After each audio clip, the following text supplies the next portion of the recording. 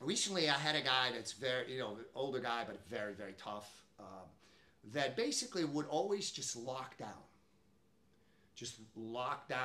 whatever we were drilling.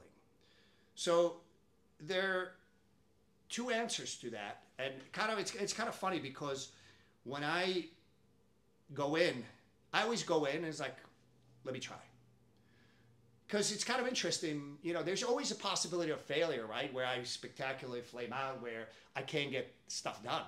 That's a problem. You need to have an answer.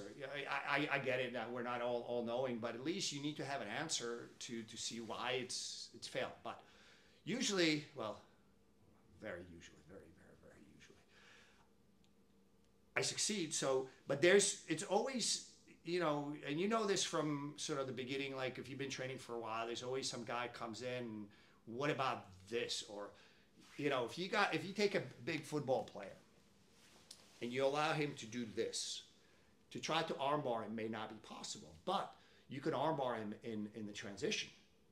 So that's answer number one. The opportunities for the submission are created in the transition. When you start from a static position, it's much more difficult because there's no momentum, there's no looseness. The guy's fully locked down. We're going to go over two examples.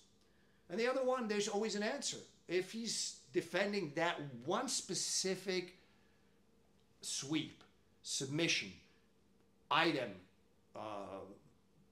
limb, they're usually opening others for you. So don't kind of put your blinders on, see what else is available. If it's your regular training partner, kind of keep an eye out. Okay, dude, just do me a favor. Hold on and let me see what else is out here. So make sure, guys, you understand the specific techniques involved here, but also you understand, kind of the general philosophy. Create the opportunities in transition. Listen, 2-on-1 is a great concept, but it doesn't work from a static standpoint.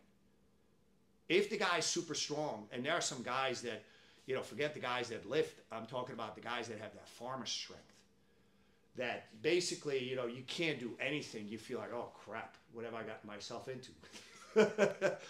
So when you face that, first of all, if that goes fast, it's a completely different story. So I'm going to show you both when it goes fast or what else is there available, okay? So the very first one is, we were doing an omoplata, and as you know, the guy just buried his arm underneath. So again, if, let me attack the omoplata so let me just start from split guard.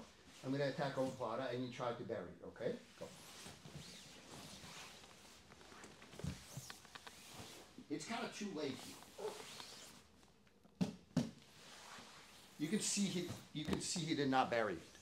Again, because we did not start from a static position, right? It's already, that hand is, yeah, he's defending, but not well enough, not fast enough. So there's a massive difference whether the guy's hand is here or holding on to here to here. That difference is the opportunity. If you start from transition, if you start from static, yeah, this is a lot easier. Even I could hold out for a little bit, okay? Now let's look at it, what happens when there's a static position. No, they can't see shit.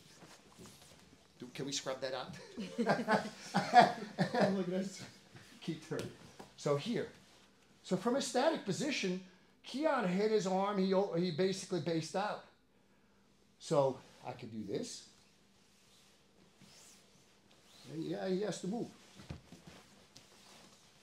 All right, now I'm sitting up. Now I have a reasonable possibility of an attack. Or I just try to sit up, and as he's kind of trying to bring the shoulder up, I just kind of basically heist. Okay? So there's two different ways to kind of deal with it, is to try to pry his leg open. Anytime you pry somebody's leg open, like this,